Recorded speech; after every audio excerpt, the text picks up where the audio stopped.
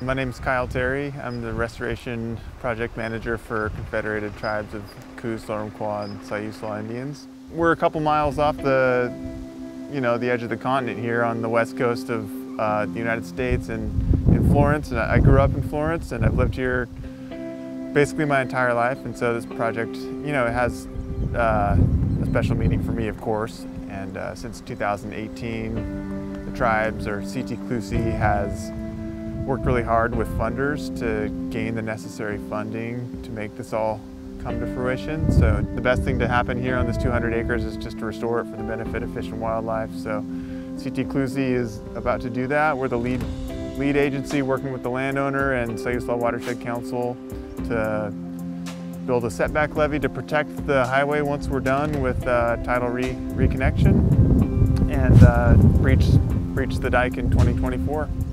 We'll have 3 feet of brackish estuary water inundate this entire site regularly, daily, once the restoration is complete, and that'll provide refuge for small animals, juvenile fish. It'll hopefully restore the complex food web that was once here in the wetland environment.